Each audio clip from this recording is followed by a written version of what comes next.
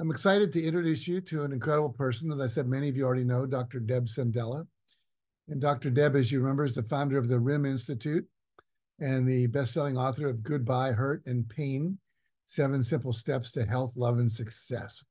She's also an award-winning psychotherapist and the originator of the groundbreaking Regenerating Images and Memory method, which we call the RIM method, which is proven neuroscience tool that helps people process emotional wounds and dissolve subconscious blocks. Many of you have probably worked with Dr. Deb and had that experience. I know I have, and it's been very profound for me. And Dr. Deb is one of the most powerful and effective emotional healers that I know. So Dr. Deb, welcome. Thank you, Jack. It's great to be here. Well, it's great to have you here. Um, what we've come here to talk about today is trauma and how to recognize the signals when it's there and how to respond effectively to trauma. 90% of maybe 95% of what's stopping us in life is trauma. And sometimes it's really intense trauma, like sexual abuse and physical abuse. Sometimes it's just little things that happen where we may have made a decision about ourselves from that traumatic moment that's blocking us. I know, Dr. Deb, you've called trauma a hidden saboteur that prevents people from achieving success. Can you start by explaining what you mean by that? Sure. Thanks for asking, Jack. Yes, because trauma, as you've mentioned, is having an experience of a very stressful event.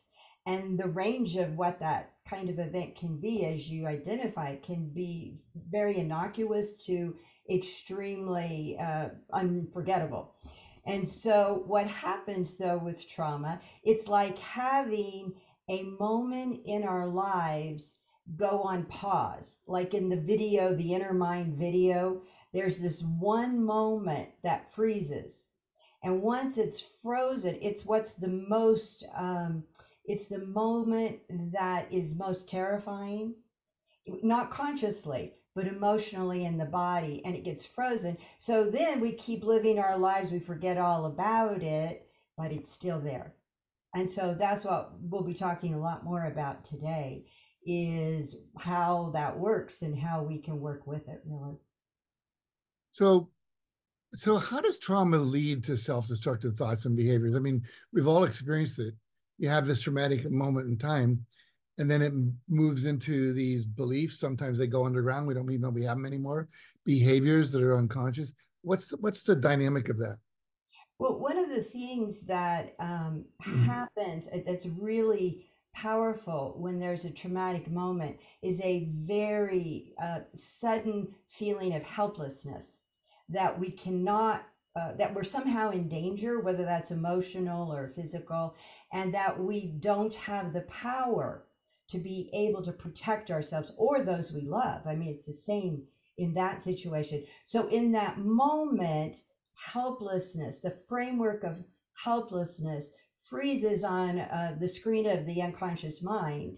So it's like having, a screensaver on your computer. It's there all the time in the background. So when we look at the world, we are looking through that helpless, terrifying feeling in the way, however, that image is presenting.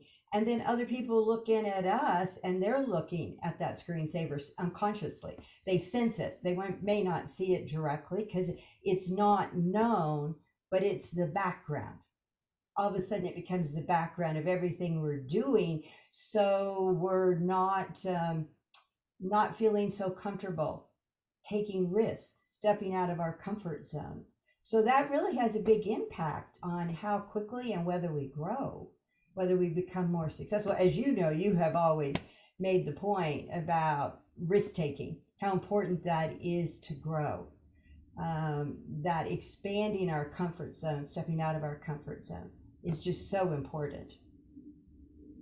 Yeah, I think about some of my own traumas that I've overcome over the years, and through your work and my own work, and I the term you just said that feels really powerful to kind of just slam me in the face was helplessness.